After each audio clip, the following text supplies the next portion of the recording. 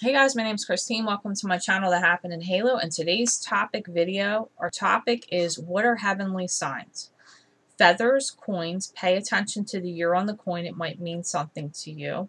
Okay, it could be a person that passed on and they're trying to let you know they're around. Something would resonate with the year. Maybe it's the year they died.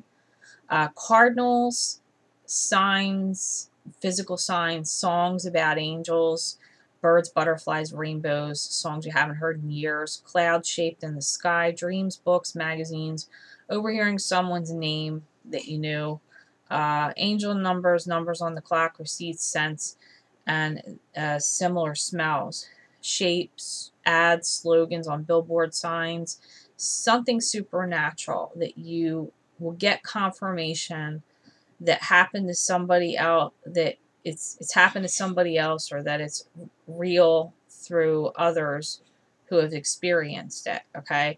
I got a white feather that fell from my ceiling. I'm not lying here, in the middle of January when I was vacuuming my room. I don't know what it was from. I don't know where it came from. I don't know why it was in my room, but somebody was letting me know they were around. It was the most bizarre experience of my life, and I don't understand where it came from because I didn't have anything like a stuffed animal or anything like that, or a feathered pillow. It just like came from the ceiling and fell down like in the middle of January, me vacuuming my room. So there are plenty of heavenly signs from your angels, okay? And angels are messengers of God, okay?